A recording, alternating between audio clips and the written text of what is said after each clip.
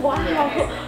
The secret is that I was writing a really bad novel for a long time because everyone, once you're successful with something, thinks that you just came up fully formed, and that's not how it happened. So I was working on a novel about a little girl named Phaedra and her mom, and it was terrible. I hated her voice. I kept working at it though because I was committed. I'm a Capricorn, so very persistent. I was working on that other novel for 4 years, and then it took another 4 years to write the actually good novel that I ended up writing. I'm from Brooklyn. My parents are from the Caribbean. My mother's from Barbados, my dad's Antiguan, and my stepmother's Jamaican.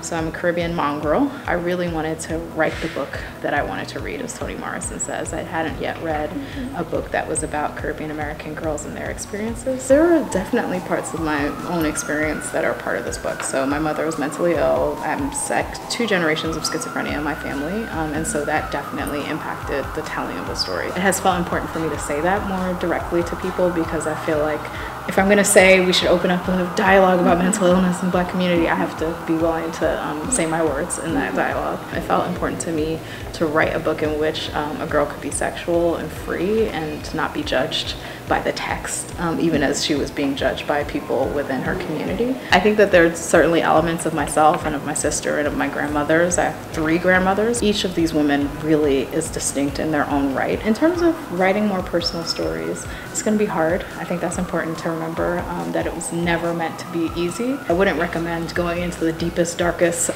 parts of your life alone without the support of family or a therapist or friends or whatever. Writing is it's a solitary act, but a team sport.